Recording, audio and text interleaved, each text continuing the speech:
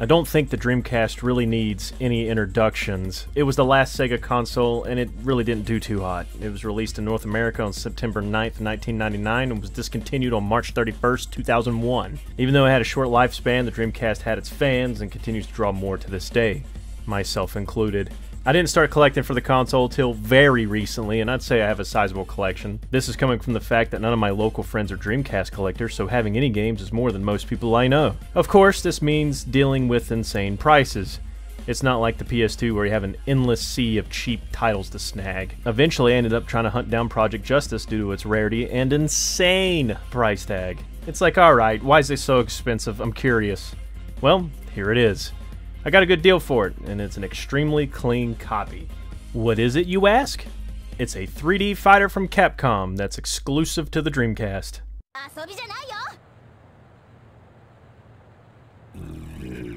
Round 1, fight!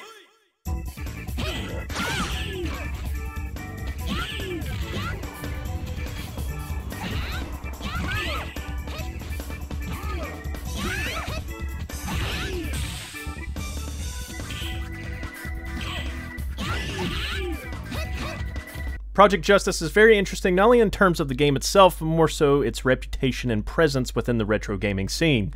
It is both known and not known. But little did I know, Project Justice has kind of been in front of my face this whole time without me realizing it.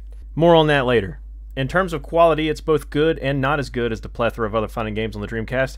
However, at the same time, it sticks out as having some features that make it unique. Not gonna lie, I got a little obsessive going down this rabbit hole to uncover Project Justice and its legacy while also comparing it to other releases on the console. So for this first DC Fossil review, we'll be looking at Project Justice while comparing it to its competitors. I, myself, am not really a huge fighting game fan. However, there are a few games that have captivated me through the years. Typically, it's other people getting me into the games. Recently, my friend Tyson bought me Tekken 8 as he's been trying to recruit people to spar with, and you know what? I've been having a blast with it. My older brother is a fan of the genre, and it's because of him that as a kid, I was super into Street Fighter Alpha 3 and Capcom vs. SNK 2. I want you to keep this in the back of your mind. Remember this game and cover because, well, it's gonna come up again. I bring all this up because at first glance, I had no idea what Project Justice was beyond it being a fighting game. I thought it was maybe because I'm not super into the scene, maybe it's well known and I just live under a rock.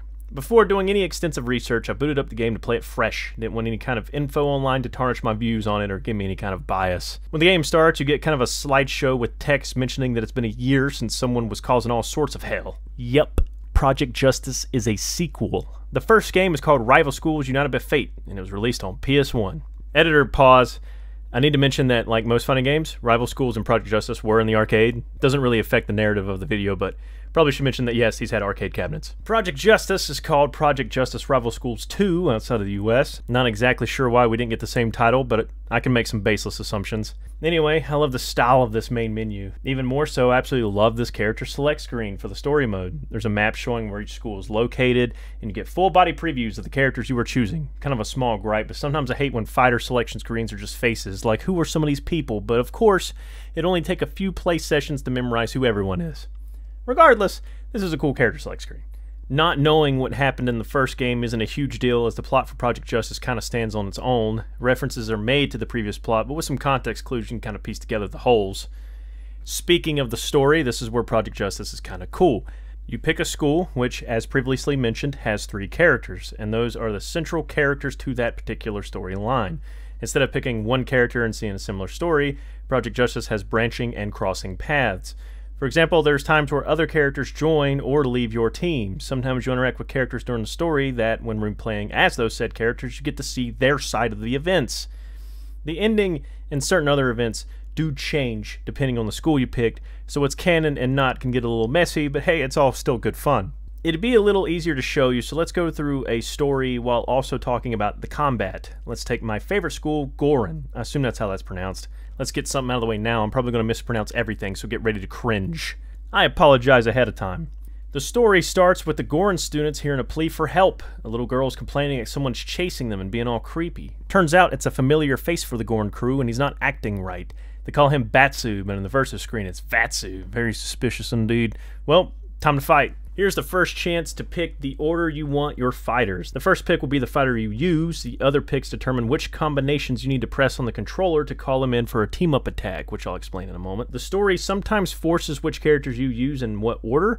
It's kind of rare, but it does add a little bit of challenge. You can't just use the one character you're good with to breeze through the matches. At this point, we can finally start talking about the fighting. I'm not really an expert in Project Justice yet, but the gameplay is pretty simple. You got your light kicks and punches, then your heavy kicks and punches. This gets expanded when you combine movement plus the attack button.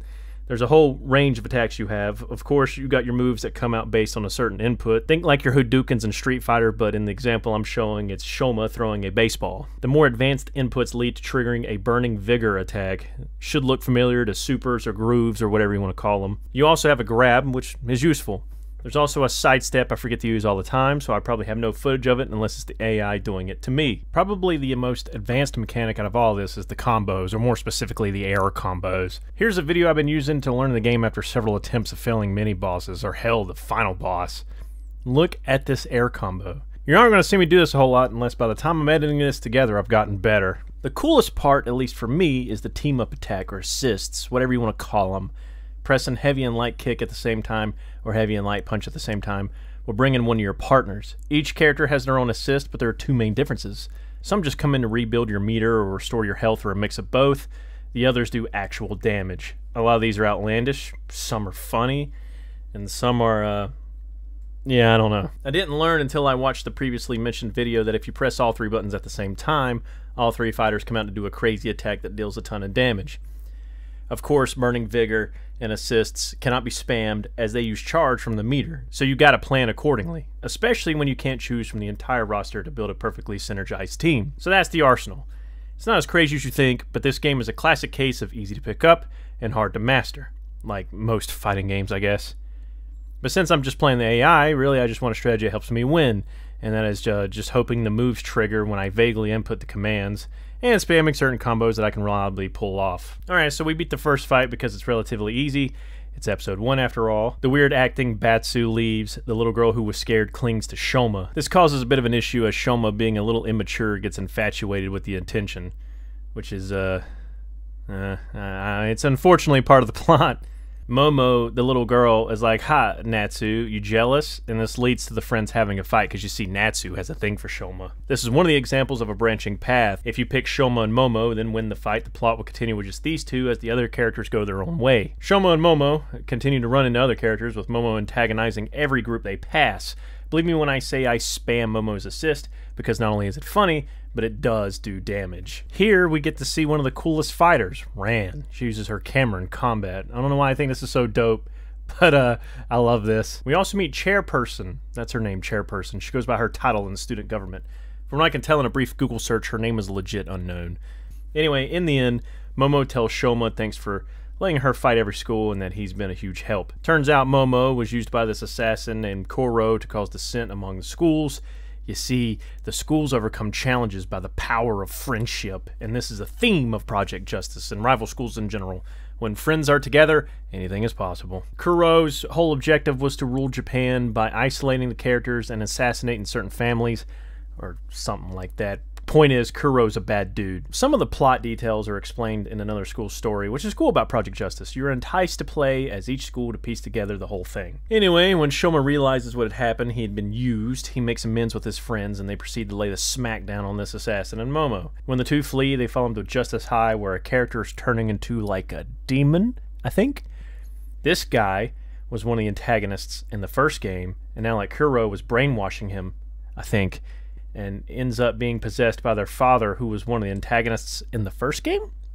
Something about his hatred being so great, he was able to manifest into his son's body or something? I don't know. I don't think any of that just made sense as I said it out loud, but the story does get a little unhinged and wacky, but I think that's kind of part of the appeal. The characters talk about how, as friends, they can bring down this demon, and they band together for one final fight, one of which had me gripping the controller so hard that I could hear the plastic almost breaking. This fight is so annoying. It's here I want to bring up the HP bars. That health bar doesn't look like much, but then you start fighting and you see it slowly trickles. It's not a con or a bad thing, but Lord, do I feel so discouraged when I land what I think is a good combo and the health bar doesn't move. Meanwhile, the final boss does like one move and a quarter of my health disappears. It's so frustrating. When I finally defeat the boss, I see the ending for Gorin. It's all goofy and happy and whatnot. Happy ever after. There is a bit of a cliffhanger-ish thing with Kuro disappearing, but the rival school story would end here. Well, there is a comic, but I'm not sure how much it expands the lore or continues the story. As of this video, there is not a third rival schools game. So yeah, that's Project Justice. You have a few more modes that I haven't mentioned, such as League and Tournament Battles, but the real meat and potatoes is the story modes and versus if you have friends to compete with. It's worth noting that your Japanese version has a board game minigame that allows you to create your own student. This would be extremely difficult to fumble through as it's so text-heavy. You could Google Translate as you went, but man, there's a lot to read. I think it's one of those things that you can only truly enjoy if you know the language. After putting some time into Project Justice, I was kind of curious as to why the game is seemingly neglected. None of my friends have really heard of it. It's a Capcom game that hasn't spawned more sequels. It seems like it's been left around on the Dreamcast, or PS1, if you consider rival schools. Well, truthfully, I learned that the fighting game scene frequently discusses both titles. You'll find community side tournaments at EVO for Project Justice. Here we go. Oh, nice interrupt already. In the air. Oh, the pit. Stare down. Crouching. Oh, yeah, that's what I said. Saki's normals can get her out. Or can zone her out. And here's the first one. Yep, there you go. The loops. But outside of the fighting game community, and I guess more specifically in places like my circles, my groups online, Project Justice is just a little unknown. I think it doesn't help that it's on a system not many people owned, combined with the fact it was released on May 16th, 2001, which is after Sega announced it was ending support for the Dreamcast. So the only people picking this up were people still rocking the console and buying new games for it. What makes this worse is the Dreamcast is home to a ton of fighting games, a lot of which received PS2 versions later down the road, or at least some sort of sequel. So it's easy to see how, just by sheer presence of other, more notable franchises, Project Justice could become so hidden. But maybe, just maybe, Project Justice is genuinely not as good as other titles. As kind of an experiment, I decided to enlist my friend Ashley in helping me explore other fighting games. A fellow casual, if you will. I didn't tell her outright at the beginning that this video was going to be about Project Justice, but eventually I did say, you know, what do you think of these games and how does it compare to Project Justice? But primarily, we played fighting games on the Dreamcast with the goal being, in the end, we'd rank them from best to worst. For further testing, I played single-player modes as well, just to compare for myself. We played a lot of games, but I really only want to focus on a few that stood out to me or I feel would be entertaining to bring up in this video. First, I want to talk about Dead or Alive 2. すごいわね。ここまで来るなんて。あなたが。さーてね。お前がお母様。Get ready, fight!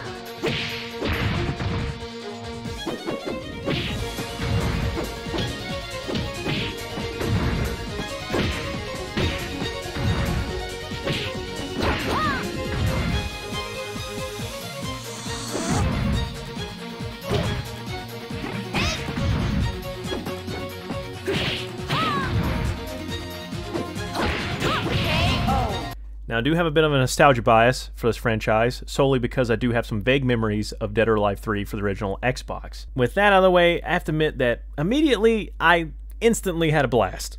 Dead or Alive just makes you feel like you're a pro with how easy combos and other moves are pulled off.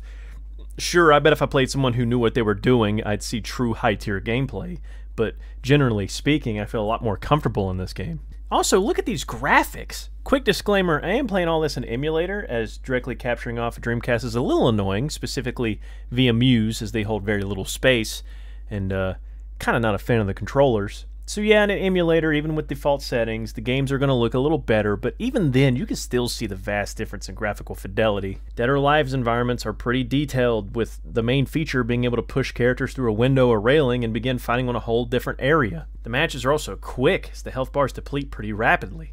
Unlike the underwhelming feeling of Project Justice, Dead or Alive 2 really sells home the impact of each attack.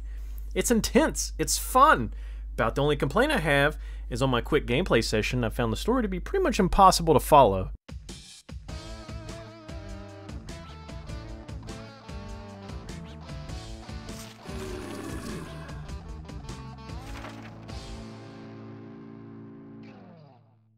Like, what the hell is going on?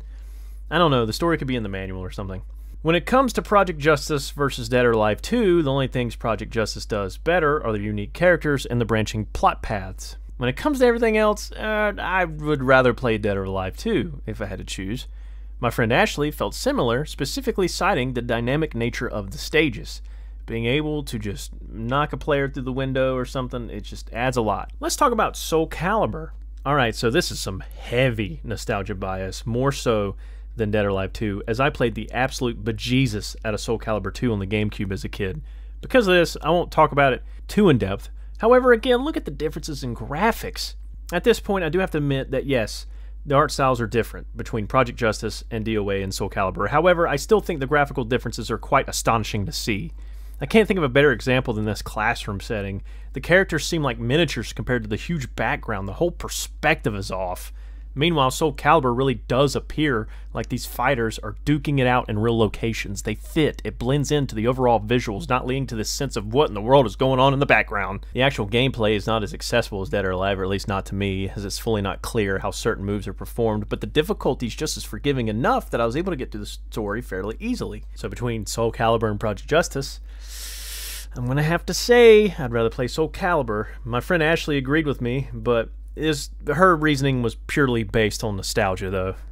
Which is fair, honestly. Let's switch from 3D to 2D and talk about Street Fighter Alpha 3. Now, I know switching from 3D to 2D, the overall experience is going to be drastically different, but it is the same genre at the end of the day, and also just videos for fun anyways. This ain't like an academic essay. The main reason I want to talk about Alpha 3 is, one, it's another game that I have a lot of nostalgia for, and I just don't know when I'll ever talk about it again, so this is a good opportunity. But two, mainly, Alpha 3 is a good example of hellaciously good style and hype. Just here. You prove yourself. Yeah, the world's waiting for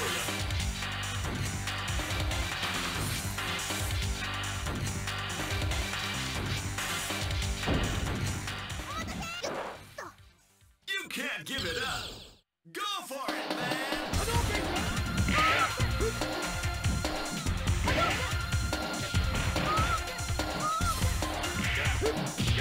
I suck at Alpha 3. I'm not really good at these types of fighting games where you gotta do quarter circles and stuff, but I love playing Alpha 3 due to the excitement is the word I'm going to use. It feels like an event playing this game. Of course, all the environments are incredible. The character designs are timeless. It's all really good fun. It just feels like you're a part of something playing this. It's kind of hard to describe. Street Fighter Third Strike, a game that to this day is considered one of, if not the best fighting games ever, was also on Dreamcast, sporting a dedicated song for the character selection screen. First pick, 10, 9, 8, 7, 6. Choose and pick the best one. 5, 4, 3, 2, 1. Every menu, every piece of text, everything is so stylized and just plain cool, honestly. But the point is, when it comes to Alpha 3 and Third Strike, even though I suck at them, I would rather play those than Project Justice. And again, my friend Ashley agreed. She mentioned that these games are very difficult to play, but when me and her were playing together, it seems more fun playing a game that has all this hype behind it. And, yeah. Speaking of openings, King of Fighters Dream Match 99 has a pretty awesome animated intro.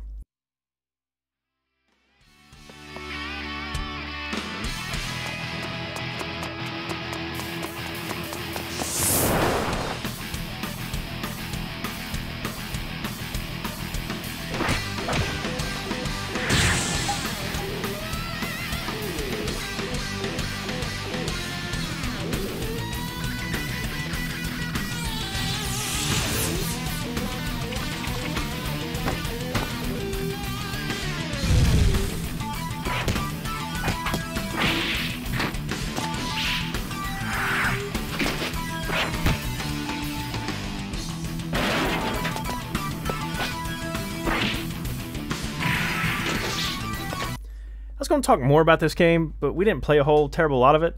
The emulator had some graphical bugs, so I won't criticize the visuals, as we may not be seeing the accurate representation. The sound and OST is pretty good. I did find out that this is more so an updated version of King of Fighters 98, which makes me not want to poop all over it, considering that from what I gather online, 98 is considered one of the best games in the franchise. Really, I'm just bringing this up because, man, that intro is sick. But anyway, time to sum all this up, right? We took the games we started playing on Dreamcast and we decided to rank them. And we had such a good time with this that we ended up playing games on other consoles like PS1 and PS2. and we've just been ranking what we consider the best games. It's just been something fun for me and her to do in our spare time. But the point is, in the end, Project Justice, for me and Ashley, rated about around the middle of our personal rankings. It's not the best game, it's not the worst game. I find it to be the most interesting for its story and characters. Ashley finds it fun with friends due to the ridiculous nature of some of the moves. However, we would rather play a few other games besides it if given a choice. In fact, after checking out Rival Schools on PS1, I'd actually much rather play that game, despite the graphics being arguably worse. But hey, this video is long enough without looking at more titles, but yeah, I liked Rival Schools more.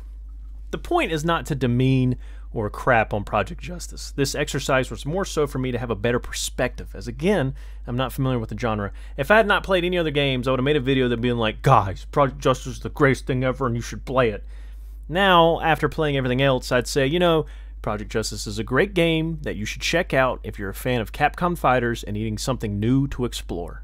Yeah, I like that. Both are good assessments, but now I don't think you should drop everything to give it a peek. I can definitely say it's not worth the insane price it continues to fetch for. Project Justice is a great game, but one that is overshadowed by its competition and its neglect by Capcom. Project Justice characters have shown up in other titles, such as Capcom vs. SNK 2. Remember when I told you remember this cover? Yeah, Project Justice has been in front of my eyes the whole time. This dude is from both Rival Schools and Project Justice. But besides some cameos, without re-releases or a sequel, I think Project Justice will forever be hidden away, with its existence being kept alive by the dedicated community still bringing it to tournaments. This was a fun exploration, and probably some of the most fun I've had recording for a video. Me and my friend Ashley had a good time just beating the crap out of each other while gathering footage for this video. We are still, for fun, exploring the vast range of titles available in that genre. So if you want to hear me talk about more fighting games, believe me, I can, though I feel like I'm going to trigger a lot of people in this video. The most casual, ranty thing about fighting games, and I probably trashed on some stuff that people are going to hate me for, but hey, remember, this is all in good fun. If there's any games in this video you saw you want a more in-depth video of, let me know, and I'll consider it. If there's anything on Dreamcast you'd like to see, let me know. This is DC Fossil now, after all. But yeah, until then, I'll see you in the next video, the next episode of whatever that may be.